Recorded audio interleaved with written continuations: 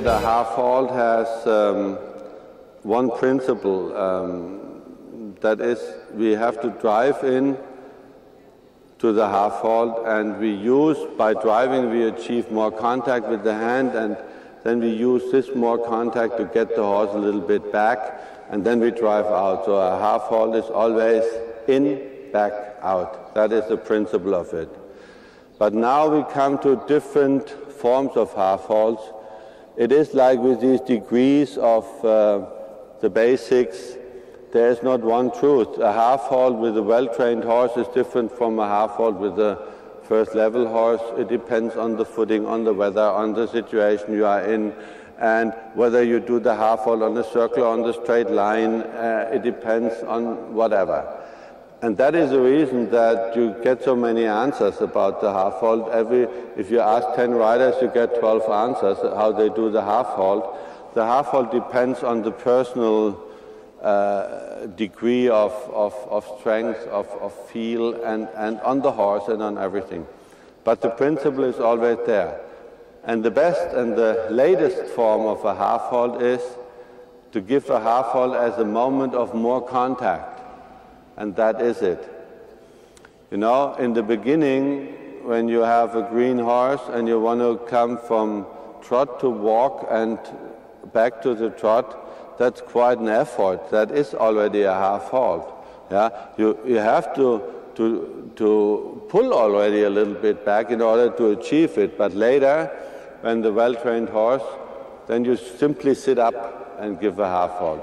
Let's start with Chris, and let's start with canter, and let's start with extended canter around the arena, that the horse comes in the mood to work, and then we demonstrate, we go for that, and we demonstrate later some half-halts.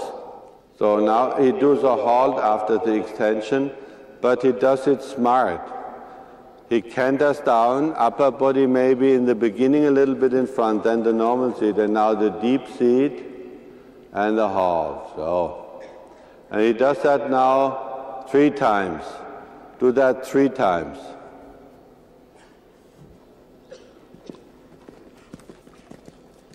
Oh, fine. Oh.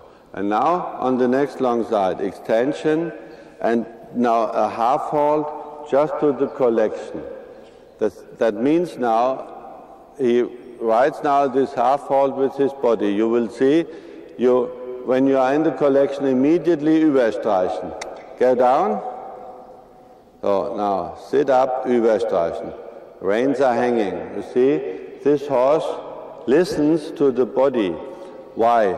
He had trained the horse in the right way. He has extended and then sit down, halt. The horse interprets the rider in a way, deep seat means halt. So the moment you give the horse now with your seat more contact, the horse comes back, is collected, and that is a half-halt. That is the most sophisticated version of a half-halt.